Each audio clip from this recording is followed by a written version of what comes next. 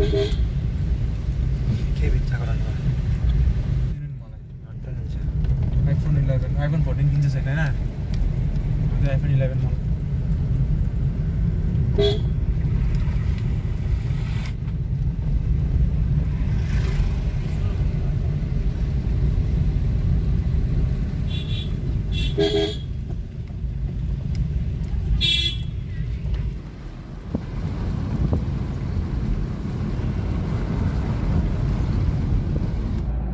नमस्ते र स्वागत छ फेरि पनि आजको ब्लगमा। म सुमित मोटर ब्लगर र स्वागत छ तपाईँलाई मेरो यो च्यानलमा। र आज चाहिँ म जाँदैछु कोलकाता र बिहान हतार गरेर भर्खर 12 बजे हो। 12 बजे टक्कै मध्य गराएको यो बाटो चाहिँ क्रस भएर बागडोग्रा हामी एन्ट्री गर्दैछु अहिले।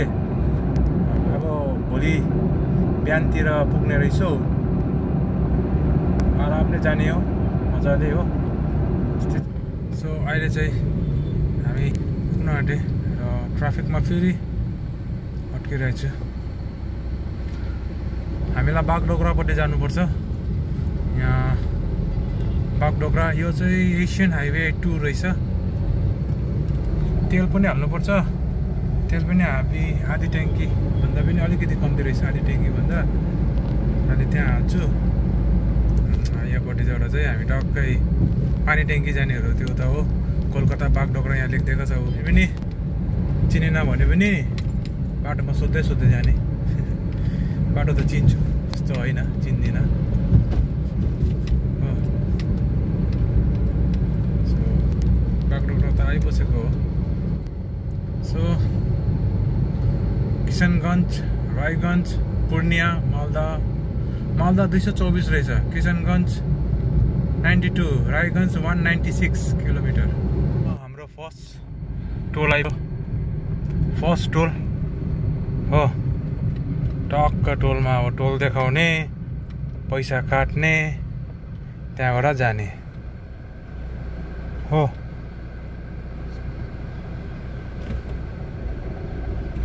हो क्या? सो यस्तै छ। टोल कटिङ भयो। 1000-2000 रुपियाँ काट्छ टोल, बेसी काट्दैन। हाम्रो भाइले दिन्छ नि टोलको पैसा, रिचार्ज गरिदिन्छ नि भाइले, होइन?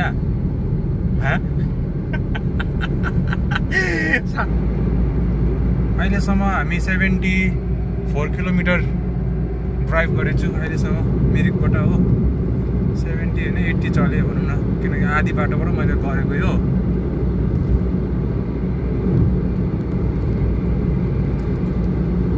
जस्तो किलोमिटर चलेछु। अब रेस्ट अहिलेसम्म गरेको छैन। रेस्ट अब के गर्नु, अहिले एकछिनमा गर्छु। 150-200 किलोमिटर चलाएर चाहिँ रेस्ट गर्छु। हो 500 किलोमिटर छ।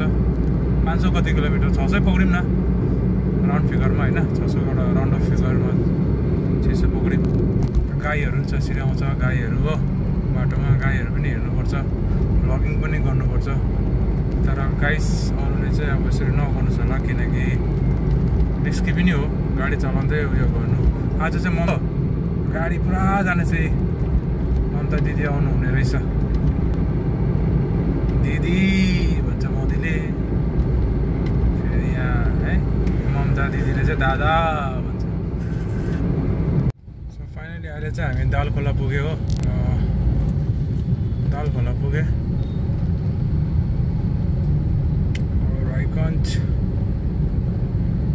होइन यो दालखोलाको बाटो चाहिँ बनाएको छ क्या। दुर्गापुर 372, 72 किलोमिटर, 372। यो कम्ती भिड हुन्थ्यो यो फ्लाइओभर नबनाउँदा।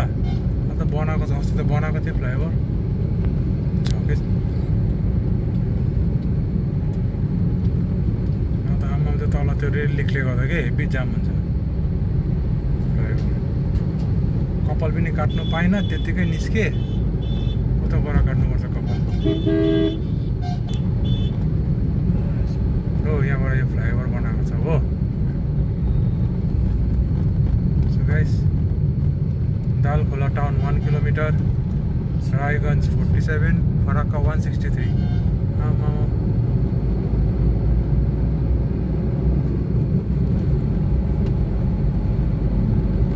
यो फ्लाइओभर बनाएर चाहिँ माथि यो तल लिकले गर्दा अलिक सजिलो भएको छ फ्लाइओभरले गर्दा त्यो लिकले आमामा कम्ती जाम हुन्थ्यो पहिला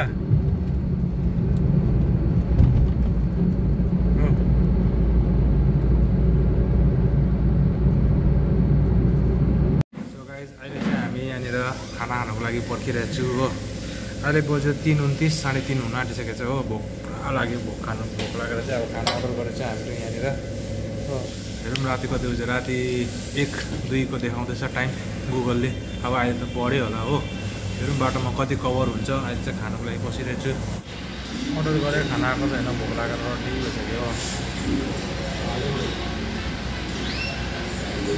4 बज्न आँटिसक्यो 3:30 मा अर्डर गरेको थिएँ टिभी हेर्दै बस्यो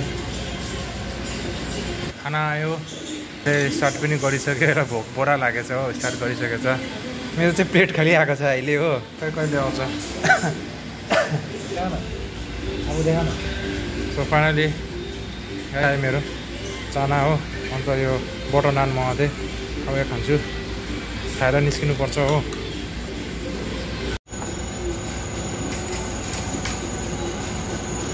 रोटी खान्छु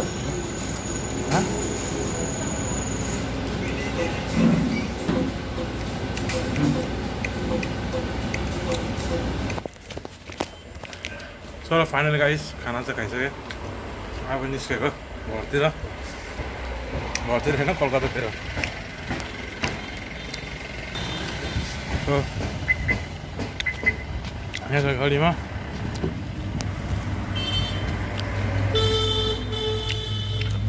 सामान डम्मै छ गाडीमा होइन 2 जना मात्रै हो सो अब हामी चाहिँ निस्क्यो हो अगाडि पछाडि गाडी हेर्नुपर्छ हो सो अहिले चाहिँ एक्लै चलाउँदैछु सुत्यो अन्त रेस्ट गर भनेर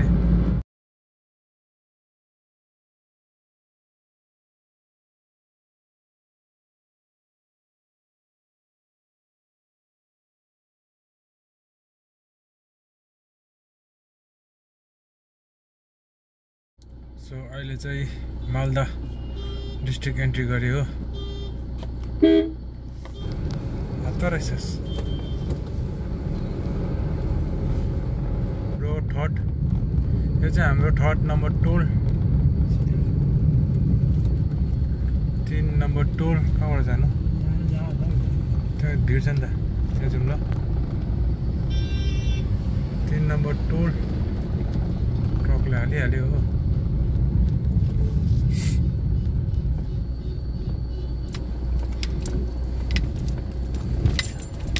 मामा जम्पर गराउनु चाहिँ हेर्दा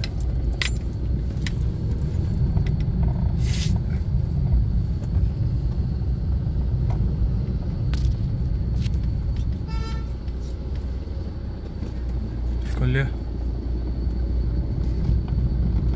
पैसा काट्यो सो सनसेट पनि हुने बेला भइसक्यो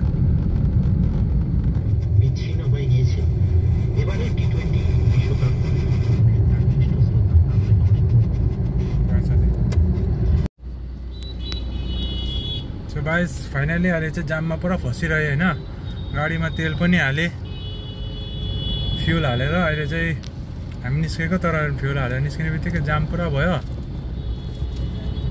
यो चाहिँ कुन चाहिँ जग्गा रहेछ यो चाहिँ तपाईँहरूको फरक्का कालिया चक रहेछ हो तर फरक्का अब हामी आइपुग्नु आँटे है कलकत्ता पुग्नु बिहानै निस्केको भए चाहिँ हामी बेलुका पुगिसक्थ्यो बुझिस् 5 बजीतिर पुग्ने रहेछ के 5 बजीतिर जाम हेर्नुहोस् गाइज यस्तो जाम छ कि त राति पुऱ्याउँछ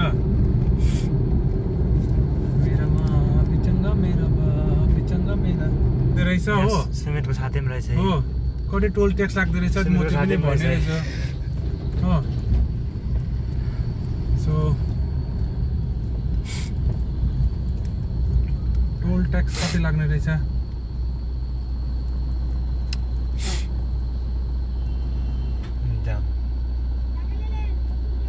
প্রচুর জাম আছে প্রচুর জাম আছে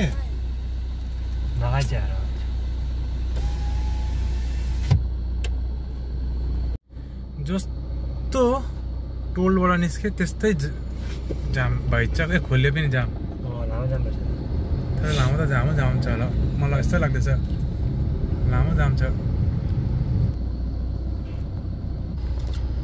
सो गाइस अहिले चाहिँ यति साह्रो जाम भएर छ नि बाफ्रे हाइवेमा पनि यस्तो जाम हुन थालेछ यो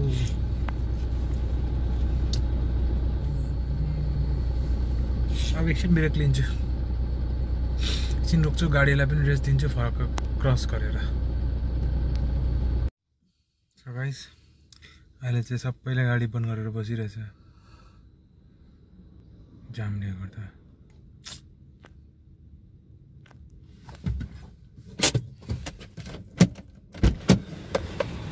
जाम त खतरा जाम छ बाहिर हो जाम त आम्मा के गर्नु यस्तो जाम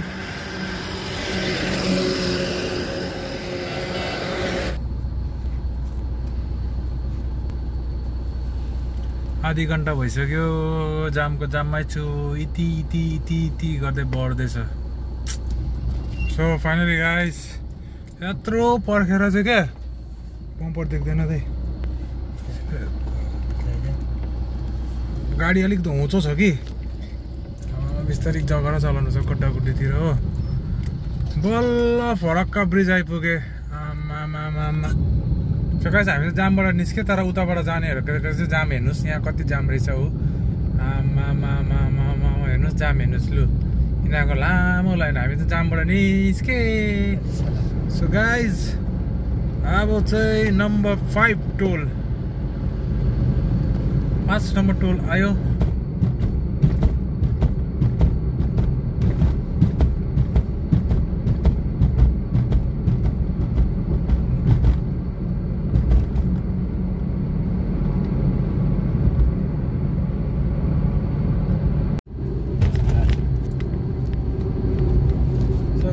फेरि आयो टोल यो हो टोल नम्बर 6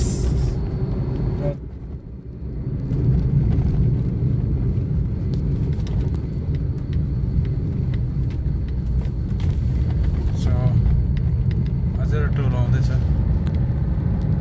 हाम्रो यो हो टोल नम्बर कति 7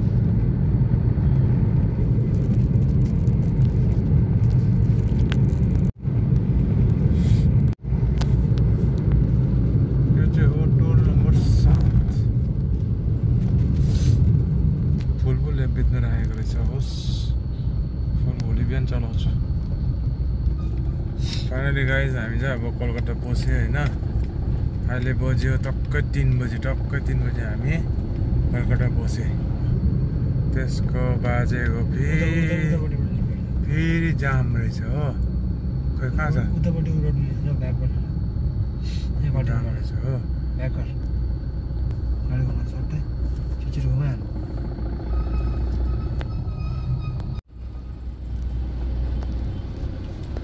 सो गाइज आजको लागि यति आजको ब्लग यहीँ समाप्त गर्छु र आशा गर्छु कि मन पऱ्यो होला यो ब्लग होइन मन पऱ्यो भने लाइक कमेन्ट सेयर सब्सक्राइब गरिदिनु होला हो म चाहिँ हत्तु भए थाकेर हो अब चाहिँ भयो ल बाई बाई